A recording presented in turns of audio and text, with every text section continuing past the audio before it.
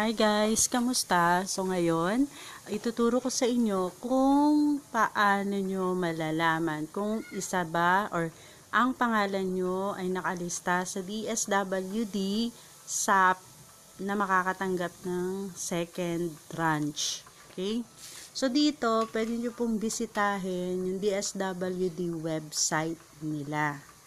Okay? So, ito po, disclaimer, hindi po ako taga Dswd. Bali, ito po is sinishare ko lamang sa inyo sa pamamagitan ng research. Okay? So, umpisahan natin. Sa una, pumunta po kayo sa website or sa Google site and then hanapin nyo po or itype nyo ang dswd.gov.ph. So, yan po ay lalabas itong website nila. Okay? Dswd, Kagawaran ng Kagalingan, Panlipunan at Pagpapaunlad. So, nakita nyo po, June 14, yan po, standard time ng Pilipinas.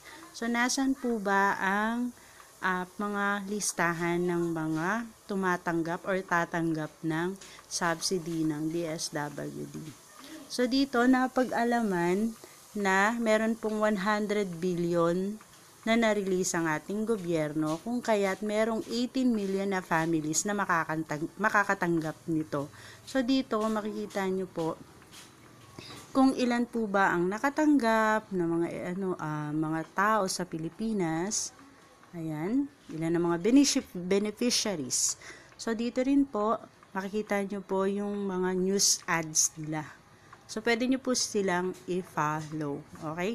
So, hanapin ngayon natin nasaan yung mga listahan ng mga beneficiaries ng SAP. So, nasa bandang ibaba po siya. Ulit lang po. Ayan. Okay. Ayan. Ito po.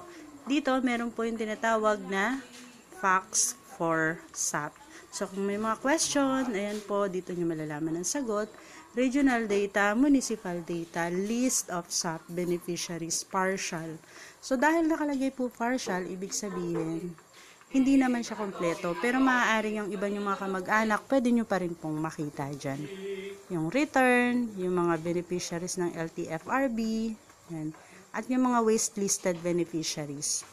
Maaari nyo rin po silang tawagan sa kanilang hotline, sa kanilang telephone number or cellphone number ng Smart, Globe at Sun. Pwede nyo rin po silang i-text at pwede rin po kayong mag-email sa kanila. Nakasaad din po rito yung sa Relief Agad Advisory. So kung may katanungan po kayo sa online Relief Agad ninyo, so pwede nyo po tawagan sila sa Globe, sa Smart at sa Sun nila. So ito rin po yung landline nila. Aside po dyan, pwede nyo rin po silang i-follow sa kanilang Facebook account. So Relief Agad on Facebook. Okay, so andyan po yung mga programa po nila. So dahil po dyan, ayan, so dito po, maaari pong makatulong ito sa inyo para malaman nyo po kung saan nyo pwedeng makita yung pangalan nyo. Pero note, mabubuksan nyo po yung site na yon, yung tinawag natin yung mga list ng mga pangalan na makakatanggap. Kailangan may mataas na data po kayo. Ibig sabihin malakas na Mbps. Kasi pag hindi masyadong malakas, hindi po kasi nabubuksan yung list of SAP beneficiaries. So ito po, sinusubukan ko po siyang buksan. Napakabagal. So, yan. So, ibig sabihin, sa dami po kasi dahil milyon nga po, hindi kinakaya ng ating cellphone. So, try nyo po sa inyong mga laptop, sa inyong mga desktop. Okay? Sana po nakatulong po ito sa inyo. Muli, maraming salamat sa panonood. At don't forget to subscribe. Salamat. God bless.